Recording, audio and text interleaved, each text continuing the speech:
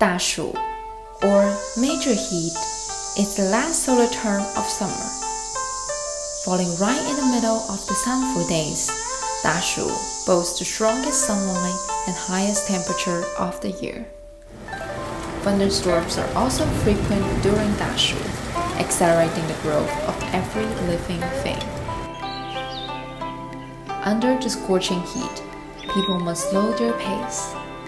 They relax in cool places where trees bear fruits and flowers blossom, listening to the chirps of cicada and enjoying the fragrance of lotus.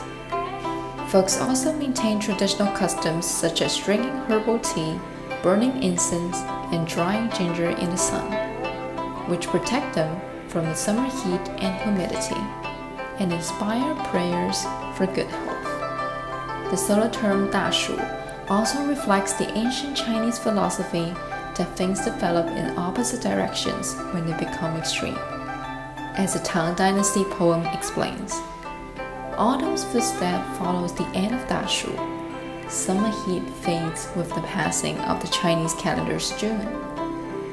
After a scorching Dashu, we can await the arrival of a cold autumn.